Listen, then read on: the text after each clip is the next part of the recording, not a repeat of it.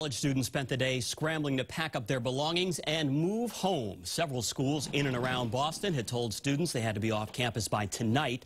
Harvard gave students a deadline of 5 p.m. today to move out of the dorms as they close campus to prevent the spread of coronavirus. Students we spoke to didn't feel too good about the school year ending this way.